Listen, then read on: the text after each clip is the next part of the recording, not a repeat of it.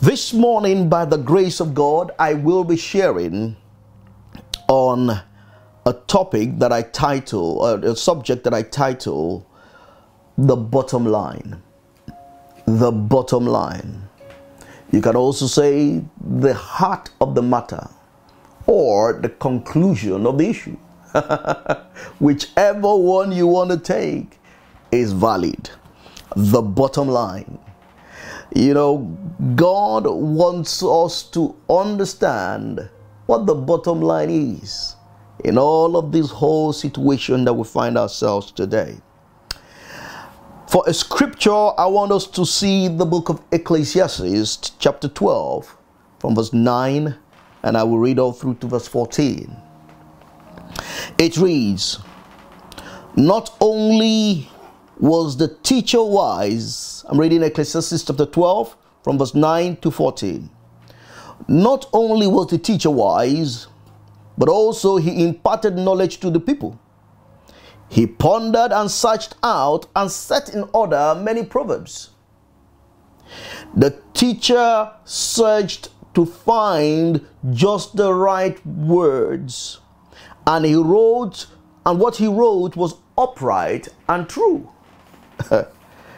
The words of the wise are like goods.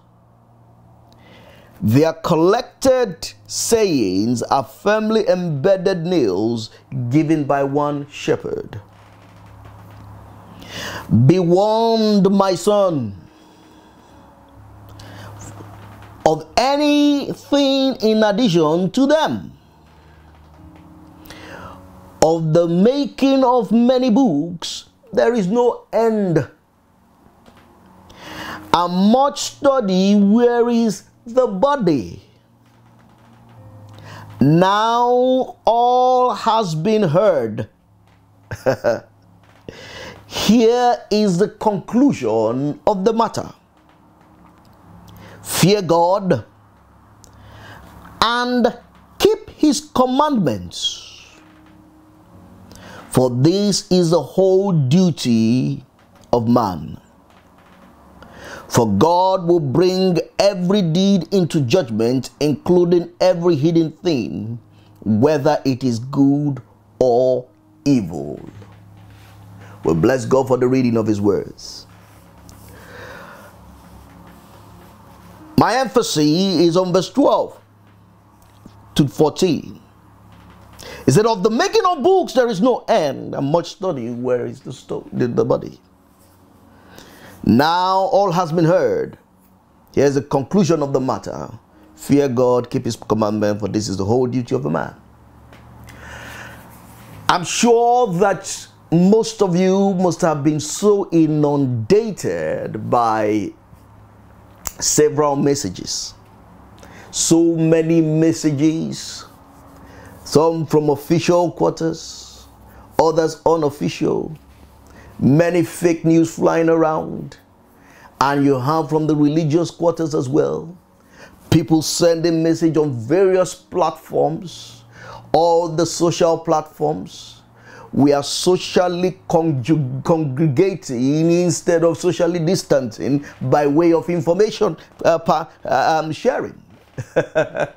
But I want to say to you that in all of this information, have we really established the bottom line? And that is what I want us to establish today, that what is really the bottom line here. I sense the prophetic anointing on me this morning, and perhaps I'm going to be making certain utterances and statements that you may want to put down and watch the timeline of God and see what God has to say to his body.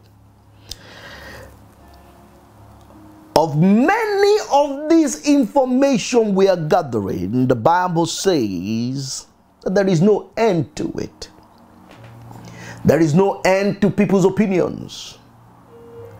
There is no end to the information we get sent out every now and again. Friends, there is no end to all the social media propagandas. Everyone has one form of agenda or the other. But the question is, what is really the main agenda? Because the main agenda is God's agenda. He is the creator of the heavens and the earth. He is the Almighty God. So, what is God's agenda? Because God's agenda is the bottom line. It is the conclusion of the matter, is the crux of the matter, is the heart of the issue. You need to know what the bottom line is. And it's simple. Fear God. Keep his commandments. For this is the whole duty of man. You see, God's word can be so simple, yet we miss it so much. When we begin to magnify pandemic and the pandemic, and we begin to magnify that over and above the word of God, sometimes we tend to lose focus of the word of God. We tend to lose focus of God in our season. We are so much into analysis paralysis. We have so many analyses of this whole situation has not necessarily preferred any cogent solution. Governments are failing at this. Prime ministers, presidents, ministers, governors are all being subject to this pandemic. Some of them they're already sufferers of this disease. But I want to say God has a word. It reminds me in Luke chapter 13, when there was an issue in Israel, where there was a mishap in Israel. The Bible says in Luke chapter 13 verse 1, I think to 3 or 4, the scripture makes us understand, reminds us that they came to Jesus and they are wanting his own analysis paralysis in it. I really want us to look at that scripture before I go on. In Luke chapter 13, and Jesus looked at them. The Bible says, now there was some at the time who told Jesus about the Galileans whose blood Pilate mixed with their sacrifices. Jesus answered them. They wanted his own opinion, and Jesus answered them. He says, do you think these Galileans were worse sinners than all the Galileans because they suffered this way? I tell you, no. But unless you repent, you too will all perish. Verse 4. All the 18 who died when the tower of Siloam fell on them, do you think that we are more guilty than others living in Jerusalem? I tell you, no, but unless you repent, you will all perish. What does that mean? It means that it doesn't matter what happens on the face of the earth, God's agenda is still very much intact. God's agenda has not changed. God's agenda is about bringing his kingdom on earth. And he's saying to us today, repent.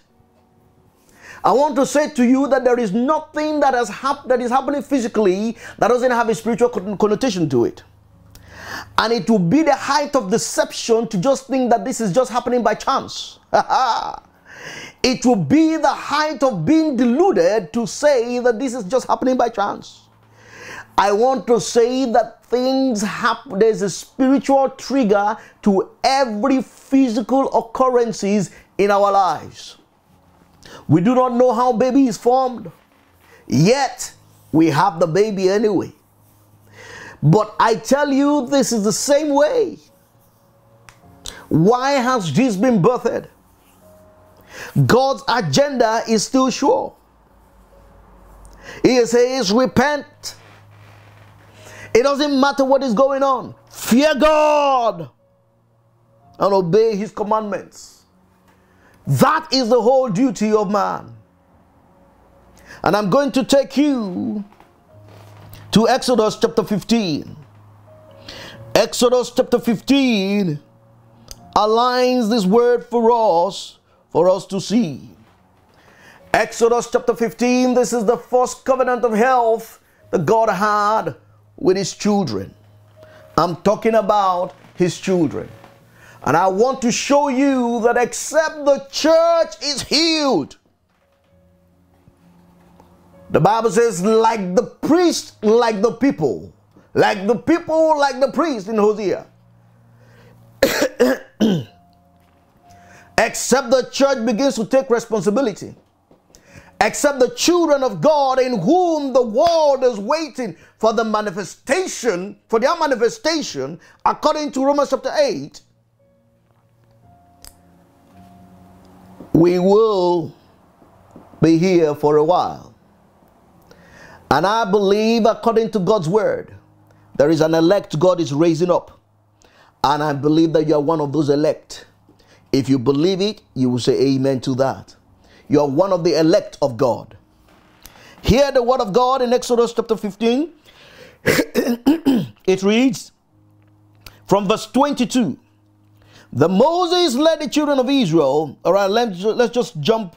Let's continue. The Moses led the children of Israel from the Red Sea, and they went into the desert of Shur. For 3 days they traveled without finding water. When they came to Marah, they could not drink its water because it was bitter. That is why the place was called Marah. So the people grumbled against Moses, saying, "What are we going to drink?" Then Moses cried out to the Lord, and the Lord showed him a piece of wood.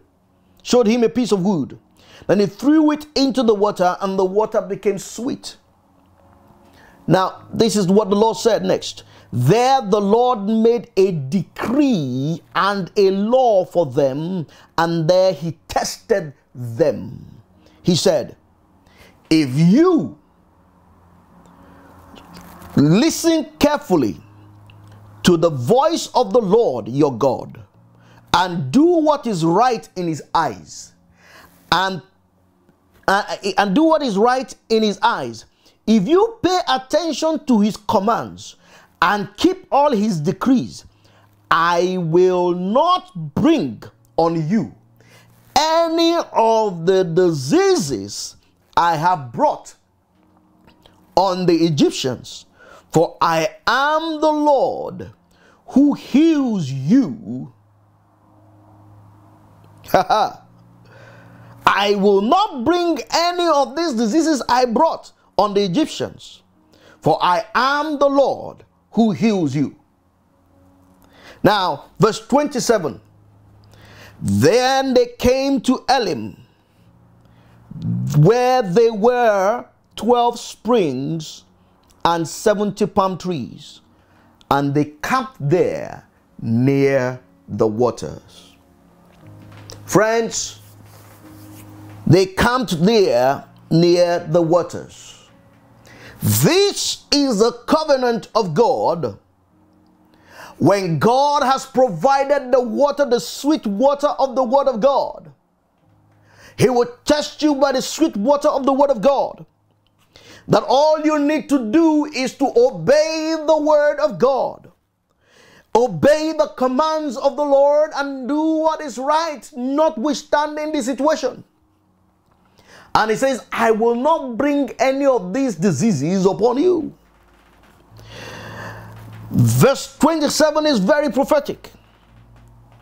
And there were 12 springs and 70 palm trees, and they camped there near the waters. Friends, 12 is the number of government. 12 is the number of is the scripture number that represents the church. The government tells the government of the church. And 70 is the number that represents nations. 70 is the number that represents nations. What does this mean? Until you have the 12 waters intact, and it is not bitter, it is not being corrupted, then the 70 will flourish. The 70 will flourish. So I want to say to you that there are 70, I want to say to you that until you have the church intact, the nations of the earth cannot be. The nations of the earth will struggle. It is because of us.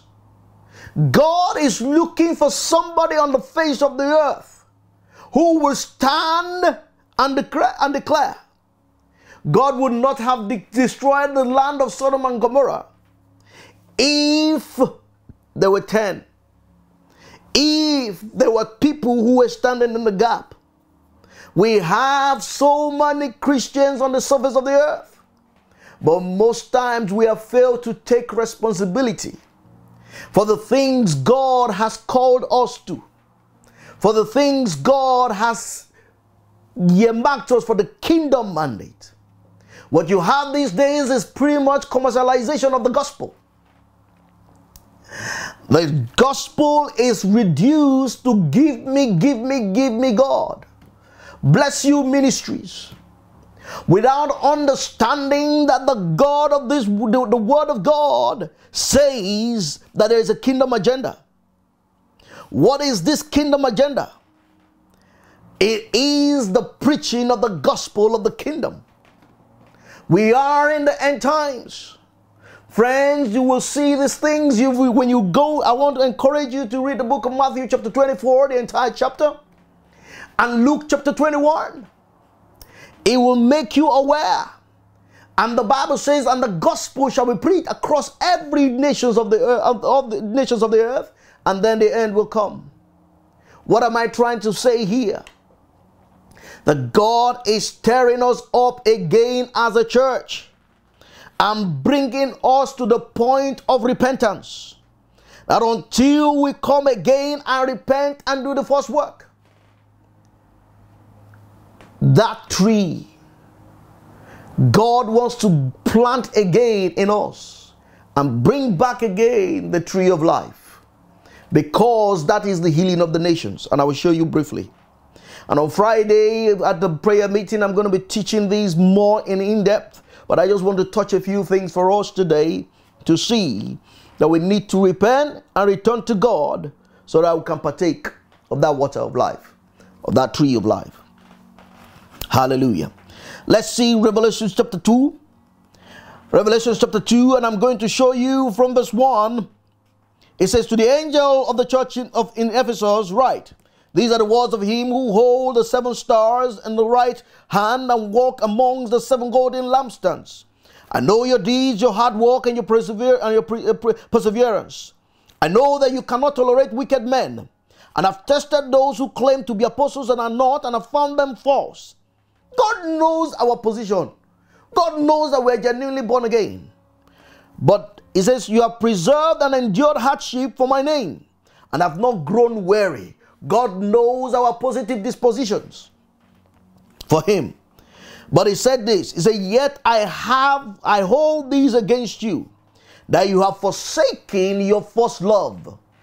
There is a first love that we have for God.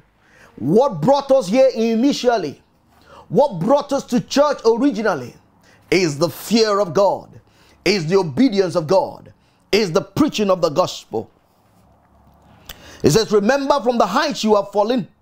Repent and do the things you did at first. When was the last time you preached the gospel to somebody? When was the last time you shared the gospel to somebody? I want to say to you that one of the great benefits of this pandemic, of this lockdown, is the fact that there is never a time in the history of man where the airwaves on a Sunday like this is bombarded with the gospel of Jesus Christ. Herein Matthew 24 is fulfilled, and this gospel shall be preached as a witness in every nation of the earth. Today Saudi Arabia is getting the gospel. Today someone in China is watching on the gospel. Today in America they are getting the gospel on the airwaves, and every demon in the air is being challenged today in the name of Jesus. And I want to tell you that there is a shifting, there is a shaking already. And it says, if you do not repent, if you do not repent, I will come and remove your lampstand from you. Here is a declaration of God saying to you, you need to repent as a church. Otherwise, the lampstand will be removed. What does that mean? You'll be gathering like a church and you'll be acting like a Christian. However, the fire is gone. The Bible talks about, tells us about Samson, who did not know that the power has left him. The Spirit of God had left him. And the Bible says that he went in the same way, thinking that he had the Spirit of God in him. So I want to encourage you. It is time to repent. It is time to repent so that we can gain healing from the nations. It says in verse 7, it says, he who has an ear, let him hear what the Spirit says to the churches. To him who overcomes, I will give him the right to eat of the tree of life. This is the same thing we're looking at in Exodus. And on Friday, I'll couple all of that together for you, but I just want to pick out something for you here today. It says, you have the right to eat of the tree of life, which is in the paradise of God. The tree of life is for the remedy and the healing of the nations. According to Revelation chapter 22, the same book of Revelation chapter 22, if you read from verse 1, it says, then the angel of the Lord showed me a river of water of life, as clear as crystal, flowing from the throne of God. This is the same river. It says, down the middle of the great street, a great street of the city. On each side stood the tree of life. Do you remember the trees we read about in Exodus? It says, bearing 12 crops of fruits, yielding its fruits every month. And the leaves of the tree are for the healing of the nations. This is the tree of life God is saying he will give to you that overcome. Because that tree is for the leaves of those trees are for the healing of the nation. The healing of the nation is predicated on the repentance of the church. Therefore, God is calling us back to the heart of the matter. The tree of life would trigger the tree of life, that the leaves would trigger the healings, is based on our repentance. Is based on our doing the first work. What is the first work? The preaching of the gospel. The preaching of the gospel. When was the last time? I want to say to you that this event has led to many giving their lives to Jesus. I have seen it. I'm a partaker of it.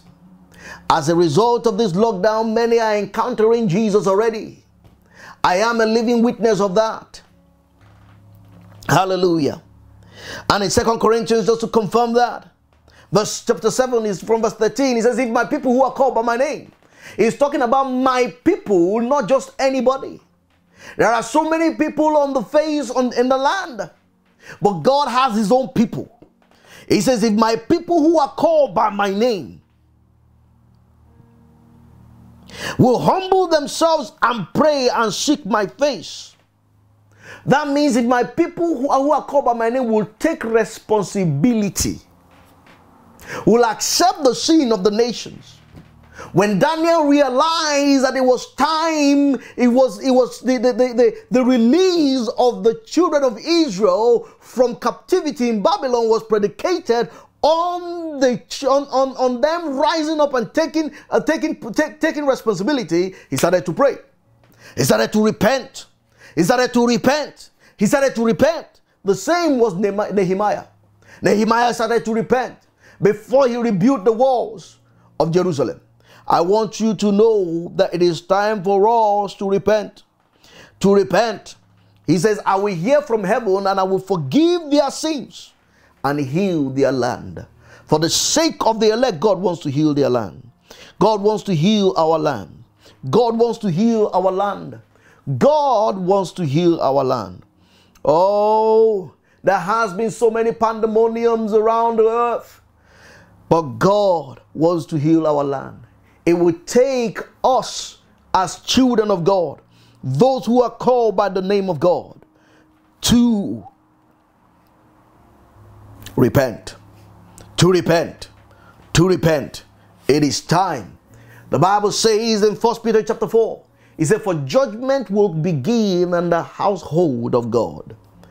And I want to say to you, it is time for us to repent on behalf of this nation, on behalf of the nations that you represent, and say, God, have mercy.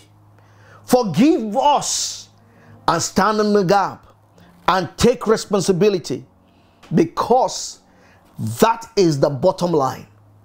Is the returning of the church, is the returning is the taking responsibility of the church. No more of this, I doubt how many times we actually share the true gospel of Jesus Christ. How many Christians are actually winning souls to the Lord? How many Christians are actually telling people about Jesus Christ? How many Christians whose life represents and exemplifies the name of the Lord Jesus, the person of the Lord Jesus? And I want to encourage you, friends. It is time to repent. It is time to return. Fear God again. Fear God again. So much impunity in our land. The lack of fear of God. The height of iniquity and immorality. And God is looking for someone who will take responsibility. Who will take responsibility of the nations of the earth. Because when the children of Israel saw that water, God set a precedent. God set a decree, a law. If you will obey me, I will heal you. And none of these diseases will come. If you will repent, God will heal our land. God will heal the nations. He will release the leaves from the fruit from the tree of life. And for every nation there is a leaf. For Africa there is a leaf. For Nigeria there is a leaf. For South Africa there is a leaf. For the United Kingdom there is a leaf. For America there is a leaf. Australia there is a leaf. Every part of the world there is a leaf. And God is counting on the repentance of the church, the repentance of the body of Christ, the repentance of those who are called by the name of the Lord. This is the bottom line. This is the bottom line. Enough of all the analysis. It is time to pray. Let us bow our heads.